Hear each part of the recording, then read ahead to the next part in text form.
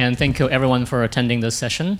This is a great turnout, I would say, because I've seen much smaller turnout about China. My first talk about Chinese mobile gaming market, I think it was 2012 at GDC Next. There were 4 people, including 2 organizers. So in the past 2 years, I've been personally advocating for the Chinese mobile gaming industry in general, and representing China and telling the Western developers there is a viable market, there's real revenue to be made in China market. And today there are many Chinese developers, Western developers entering China market. I saw many familiar faces here, and we, Chukong Technologies, as one of the largest mobile game developer and publisher in China, and have the privilege to work with several very, very prominent, well-known developers worldwide. So this is just a brief introduction of who we are. So Chukong Technology is a game developer publisher as well as a developer toolset provider. So we are the creator of Cocos 2DX. It's a open source and free game engine used by many developers, 70% of the mobile game devs in China, and also many developers here in the West. And also, we're most proud, what makes us feel most proud is CocoChina.com. This is the root of Chukong, is a developer community. So Chukong is for developer, and we are developers. This is where Chinese devs, mobile devs, they exchange ideas about early on technology and later on marketing techniques around iOS App Store and later on Chinese Android stores. So this is Chukong. So before we deep dive into WeChat, just to give you a context of where WeChat is, and which is in China, and the particular industry is mobile, right? So, and I assume most of here are mobile game related. So can you do a show of hands? So who are game related? Almost all of you, right? Right. So. So in China, mobile gaming market size in terms of dollar amount will reach, expected to be $3 billion US. That's very much comparable to the US, which is 3.2 billion. This is according to GameIndustry.biz. What is the difference between China and the West is it is totally opposite to what we see here. Right? Over here is still iOS is the majority of or at least the larger portion of most studios' revenue. And I know some studios are only iOS is iOS focused or iOS only, but in China, 70% of the entire market's revenue is coming from Android side. So this is very, very different. The challenge is it is a highly fragmented market. Fragmentation not only as we understood here in terms of form factor, in terms of devices, device types, it is at the Android store level. So if you know there is no Google Play, or there's virtually no existence of Google Play in China market. In addition, there are 200 plus Google Play similar type of Android channels. So these are app stores such as 360, one of the largest one, 91, UC, which is a browser. There are carrier stores from the phone operators, China Telecom, China Unicom, who are not only providing distribution, but also very vitally important payment method. And also the OEMs, so the handset manufacturers, they have their own app store. So it is highly fragmented. To be able to have a reasonable coverage, you have to cover at least 30 to 50 app stores. Then the last point is Tencent. So Tencent is the company that created WeChat. The dominating chat platform now is a new communication method in China. So Tencent itself accounts for about 40 to 50% of the overall market's revenue. So it is how huge WeChat and how huge Tencent is. I guess that's the reason why the organizer is asking me to give the speech, though I'm not from Tencent, about WeChat. So what is WeChat? So I'm sure you've heard about it. It's a messaging app, but really from consumers' point of view, there are 2 main features. So as indicated in the screenshots on the left is the chat feature. So this is a voice chat or asynchronous voice and text chat platform similar to Kik or WhatsApp. And what is behind, there are more subtle features such as asynchronous and synchronous video chat. That's FaceTime. And the second key feature for WeChat is called Moments. This is the brand, but a more appropriate or literal translation of that feature from Chinese is friend circle. So this is your friend feed or news feed from Facebook or your Twitter feed. So this is what consumers usually see. And if, as a foreigner, if you register a WeChat, you probably will see these two user interfaces. You probably don't have enough friends. You won't be able to deep dive. And I will deep dive and show you some more important features and also important trends generated from WeChat. So the WeChat's impact in consumers' life in China, I think huge is probably is an underestimation. So the first point is WeChat is really creating a new communication model. So it started as a replacement of SMS. And in China, there is no voicemail, or voicemail is not prevalent at all. So there is no answering machine, and people don't use voicemail at all, right? So I think that this is probably the reason why WeChat in the early days took off. At least one of the reasons is it provides this asynchronous voice chat, which is voicemail, right? It's a very novice, interesting way of just leaving message and get instant feedback. So it's replacing SMS. It's hurting and probably killing the carrier's SMS or text business. And it's creating this voicemail market or communication channel in China that doesn't exist. And in certain cases, for many consumers, it's probably replacing email. So in the case of my mom, she's living in China, in Beijing. I live in the States, in the Bay Area. So I used to use email to exchange every week or every now and then, exchange email, exchange message, exchange photos, right? But now everything is done through WeChat. So she's basically given up email as a communication vehicle at all, right? So first and foremost, it's creating a new communication mode. And in terms of scale, you said the total number of smartphone devices is 700 million, or smartphone users, and WeChat accounts for 600 million. So it's almost every smart device has WeChat installed, and they are all active users. So by active, I mean they are spending 20% or more of their time on smart devices on WeChat. So again, in the case of my mom, she spent her whole day on WeChat. I'll probably jump to the last point first. Is so the user's use case with WeChat is not only chat, not only just looking at my newsfeed, looking at the update from my friends, but also consume other contents. So it's replacing browser, right? So it's replacing any newsfeed or new newsreader. WeChat also provides payment platform, so it's supporting e-commerce.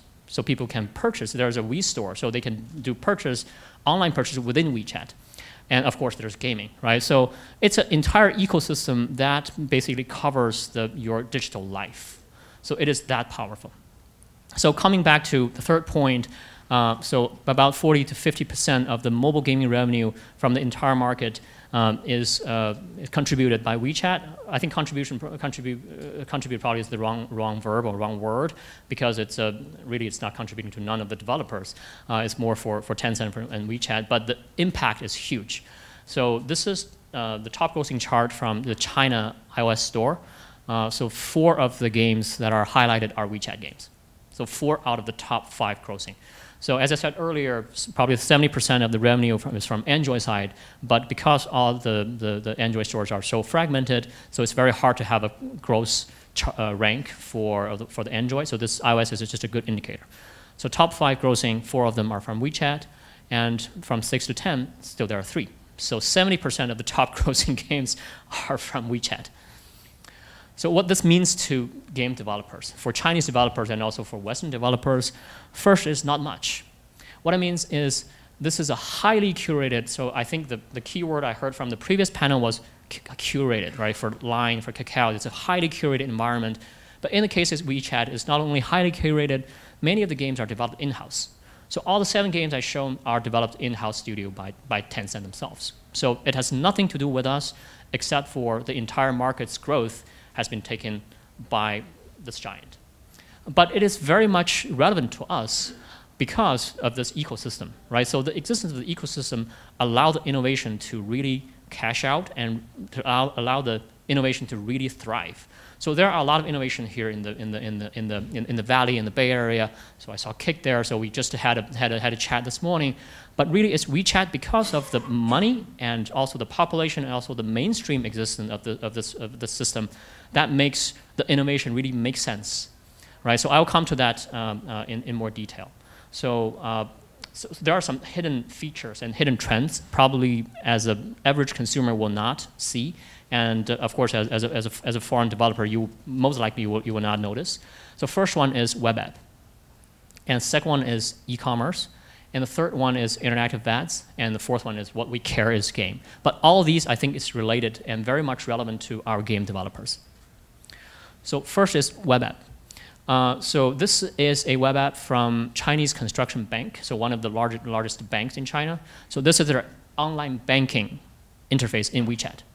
So WeChat provides this very simple infrastructure, allow developer to build web apps. So the menu structure down there and also the secondary menu, they're all provided or built using this WeChat infrastructure. So from this app, not only this is information only, bank users or consumers, they can check for their balance, they can make credit card payment, they can do pretty much everything mission critical for an online banking app. So why this is relevant to us? Because there is very real and very concrete and backed by economy that kind of user acquisition need from this app, right? So versus here, I haven't seen this kind of app in Facebook or other social networks. So the next one is e-commerce. So this is the WeChat store for Li-Ning. So Li-Ning is a Chinese sporting goods vendor. It's sort of the Nike in China. So this is not only just a website anymore. This is a full-fledged app store. So there are shopping carts. You can make payment. You can browse your product. You can purchase sneaker from WeChat. Again, so this will drive advertising, mobile advertising, right? So the next one is interactive ads. So we started seeing many of those interactive ads happening sponsored by big brands. So in this case, this is BMW. So this particular ads is a very viral app itself. So a recipient of this WeChat message, so they will see a WeChat message first, and then they will be able to claim certain gifts from BMW if they spread this message further and if they view the different services provided by BMW, right? So this is a brand building, pretty natural, easily understood. But again, this will become the economy behind this entire system and behind monetization for games. So the fundamental for all those economy to work is payment, right? So WeChat provide payment. So if you think WeChat again this becomes the entry point for mobile, so it's Google's position, and it's a browser, and it's a chat system is Facebook, and it is PayPal, right? So it's everything combined together. So that's why this is so influenced and is so relevant to us. Now for gaming, so this is a HTML5 clone for 2048. I'm pretty sure this was not developed by the original 2048 team, but this is because of HTML5 is so accessible to the web developers, very easily built and highly viral. And I see many of the viral posts posting my high scores from my WeChat friends feed. Another example, of course, you got to have a Flappy Bird, right? So this is the HTML5 version of Flappy Bird running on WeChat seamlessly. So this is my friend feed. This is just my younger cousin who is posting her high scores and very avidly, and you can see how this potentially can become viral. So in comparison, so there's a screenshot from Kik. So Kik is, as I said, and so many innovation is really coming from the Valley. And in terms of quality and in terms of infrastructure provided for developers, I think Kik HTML5 initiative and also the tools is just top notch. I mean, and actually, just to come back to the earlier examples a little bit, so all these HTML games in WeChat, these are grassroots, just created by developer without any support from WeChat platform at all, right? However, Kik is facing the problem of payment, right? Kik is facing the problem of creating the demand side for ads, but all these problems doesn't exist for WeChat. So that's why my prediction is, so some innovation, at least in this area, in this example, is HTML5 gaming, probably potentially will come from the East. So lastly, so I just mentioned that WeChat is relevant in China, and if you're considering the China market, of course, that will be a element that you have to study, you have to understand, and you want to watch out for the innovation coming from the East. But is WeChat directly coming to the West or not? Actually, they are, or there are at least attempts, right? So this is the highest free ranking from iOS store for WeChat app. So it at one point of time, it ranked #1 in 62 countries, including the US. I think the highest was 30. So they definitely put in some significant marketing resource behind WeChat to try to push to the international market outside of China. Of course, whether WeChat will become successful in the West or not, that just merits a totally separate discussion and talk. We don't have the time to do that, but definitely watch out for the elephant and the giant coming from the East. So thank you very much. And if you want to try out WeChat, please add me.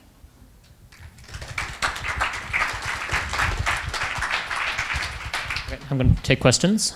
Well, the first question I'm going to ask is, sure. Love the slides, love the data. Where can we get hold of the slides if we want to absorb them a little bit later?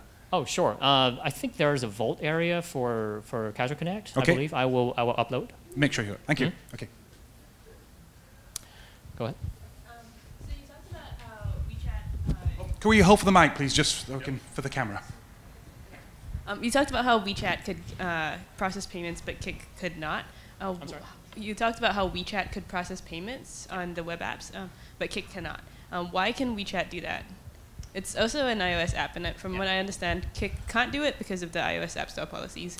Yeah, that's a good question. So WeChat, right now, the payment is for, it's not covering virtual goods, right? It's for physical goods. So that is not subject to the limitation or regulation of developer agreement between Apple and app developers. So in the case of Kik, I don't think they have any physical commerce within their app. It's all virtual goods, so that's not allowed by Apple. Okay, cool. Thank you. Thanks. Could you talk a little bit about discovery and advertising on the WeChat platform? Sure. So discovery, right now there's no real discoverability. So I have another slide which I took off. For native apps, so there is a games portal. If you go to, it's just called Discover, and there's a game submenu, and then there are 3 or 4 WeChat games in the English version of the WeChat, and there are more in the Chinese version of WeChat. So these are the highly curated and handpicked WeChat games. And after that, it's all social. So for HTML game, so there is currently no distribution channel at all, right? So it's all for the developers or publishers to use whatever their means to use their own existing so-called WeChat big account or large account. So these are the WeChat account that has a large number of fans. And there are actually market price for those WeChat accounts to post to their fans. So these are the more grassroots kind of a discoverability mechanism or promotional mechanisms. Yeah, just a quick question. Regarding, you just said that they were pretty much closed for third-party content, meaning, if I understood you correctly, that it was mostly their own in-house made games. There are third-party titles. So their in-house games are more in the casual and more viral, endless runner, match of 3 type of games. Actually, they did sign some international games, including Temple Run, I believe Fruit Ninja, but they never launched those games. So my take is there's some internal resource conflict to which game to launch, which one give them highest profit margin. That's just my guess. But their publishing is more around mid-core to hardcore. It's the MMOs, battle card games, so that genre. Okay. Does it answer your question? Yeah, and obvious simple question: who owns Tencent? Tencent? Yeah, just curious. Is it a Chinese company or is it a South African company? I don't. No, I know. but Tencent is a public company. It's a public company. It's a public company, yeah. How do you go about getting your HTML5 games on WeChat? Like, what is the process? Okay, so there is no official process. So you create your HTML5 game. can we chat after I'm very interested in HTML5 game and the development of this particular niche, but there is no submission process. So you create your game, and then you host it on some kind of server, and then you probably create a mobile-friendly portal. If you have 5 games or 10 games, or have just one game, just the landing page for the game, and then you started, and as I said earlier, maybe use one of the large WeChat account as a marketing vehicle to strike a deal with them, ask them to post this game to your friend, to their friend, or just to start using your WeChat account to just viral, right? So there is no official discoverability or storefront or submission process for HTML5 games on WeChat. Thanks. Yeah. Yes, let's chat afterwards. Any more questions? Okay. Okay, well, thank you very much. That's Great. awesome. Thank you. Thank you, everyone.